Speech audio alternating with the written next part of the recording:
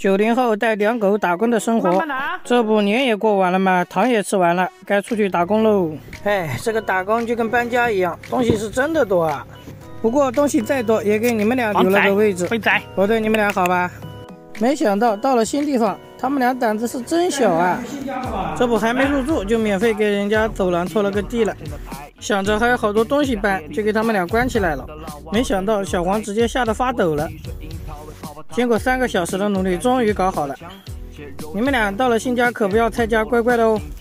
好吧，当我没讲。慧慧，我真不知道你是要干嘛。你真狠啊，连自己都咬。慧慧，你这是要干嘛？这才多久你就开始拆了？你怎么不学学小黄？看看小黄多乖。我发现你真的是废了啊，无可救药。干嘛？阳台才是你最终的归宿啊！别拜了，你就好好在里面反省吧。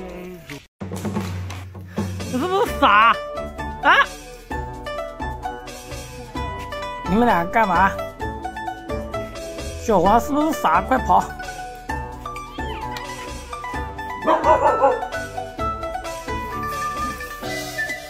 好了，不要打了，回家洗澡了。过年喽，洗澡喽，舒服吧，小黄？哼，慧慧，泡澡舒服吧？